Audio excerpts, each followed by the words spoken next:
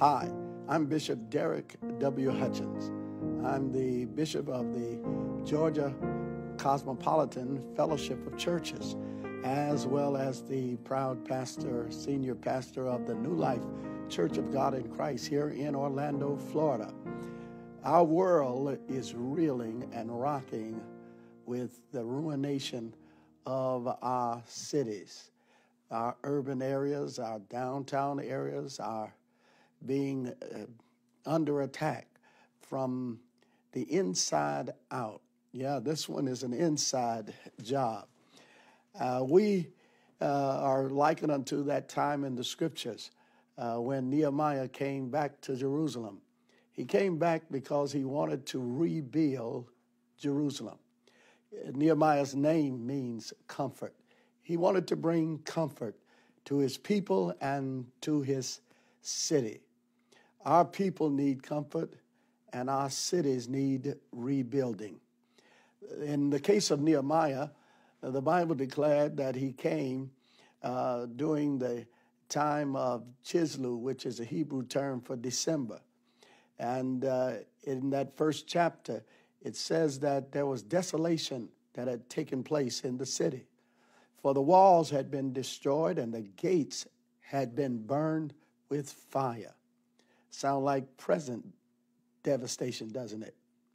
Nehemiah went to a heathen king and asked for permission that he might return unto Jerusalem and bring restitution and restoration to his people and to his city. We too need Nehemiah. We need someone to come and assert the effort of a collective cooperative mission. In other words, we need to get to work. We need to get to work. Get to work in what way? We need to get to work rebuilding the walls. The walls of our society have been torn asunder, and our very gates burn with the social injustice and the racial discontent and societal racism. We are in a problematic situation, but we can rebuild. The looting and shooting, the various crimes where you see devastation in the major metropolitan cities of our nation. But we can rebuild the walls. Did you hear me? We can rebuild the walls. Let's start with Nehemiah's approach. First, the Bible says he wept, he mourned, and he prayed. He prayed. And if our nation is going to survive this recent upheaval, it's going to be because we prayed. Not only did he pray, but he asked God to move that he might be able to do. That is, we've got to pray, but we've got to act. He went to the city and he began to observe the ruin. And when he began to observe the ruin in that second chapter, you'll find where he said, I told no man the thing that the Lord had placed in my heart. Everything that the Lord has placed in your heart, everybody is not ready for your dream. Everybody is not ready for the actions that God is going to lead you to do to make a difference. He said, I told no man the things that the Lord had placed in my heart. Don't let these professional balloon busters burst your vision for the future. We can rebuild. Yes, we can. We can rebuild the walls of our communities. We can rebuild the walls of our nation. We can rebuild the walls of our family structure. We can rebuild the walls of our school systems. We can rebuild the walls of our economic downfall. We can rebuild the walls. The Bible says in that fourth chapter of Nehemiah, so built we the walls because the people had a mind to work. The people had a mind to work. Let's get busy, not just talking and meeting and greeting, but let's get busy and let's get back to the work. And let's rebuild the walls of our community. Let's rebuild the walls of our social justice system. Let's rebuild the walls of our capitalistic, materialistic society. Let's rebuild the walls so there's equity across the border, equity in housing, equity in educational opportunities. Your zip code should not determine the quality of your education. Let's rebuild the walls. How can we be 13% of the general population of America and then at least 80% of the prison population? Let's rebuild our social justice system. How can we be 13% of the national population and 60% of all arrests? Let's rebuild the walls. The Bible said they rebuilt the walls because the people had a mind to work.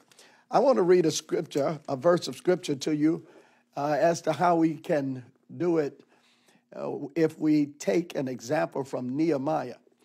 The Bible says that Nehemiah said to the people in that, it was the 4th chapter and the 17th verse, it says, "And they which built on the wall, and they that bear burdens, with those that laid it, everyone, listen to this, everyone with those that had their hands in the work." We need everyone to get your hands in the work. We need everyone. And the work doesn't stop with just community activism. We must get busy and get our people to the polls. Our voting is more crucial now than ever before. We have got to get to work. Every hand in the work. The 21st verse says, "So we labored in the work." This is going to be labor. And nothing comes with great gain without great strain. We're going to need to understand that we're facing difficult times ahead. And it's going to require each one of us getting to work. We may not be able to do what others can do, but we can do what we can do. Every hand in the work. This latter part of the verse says, "Likewise, at the same time said I unto the people." This is Nehemiah talking. He said, "Let every one with his servant lodge with Jerusalem, that in the night they may be a guard to us and labor on the day." I like what he says, they must work day and night. This is going to take due diligence in order for us to bring about real change. We cannot afford, my Christian brothers, my believing sisters in the faith, we cannot afford to be so heavenly minded that we're no earthly good. If ever there was a time our world needs us to pray, it is now. But they need us to do more than pray. They need us to activate to produce the change that's necessary in our society. The looting and shooting, the negative, riotous acts are only a distraction from our main agenda. Let us stay focused as we get to work. We're going to have to rebuild the walls, and we're going to have to reinstitute our gates. We're going to have to protect our children and our generations yet unborn. Let those who come behind us, we won't be here always, loved ones, but let those who come behind us, let them judge this generation faithful to producing the necessary change that ultimately must come to pass. I join you in prayer, but I also join you in action.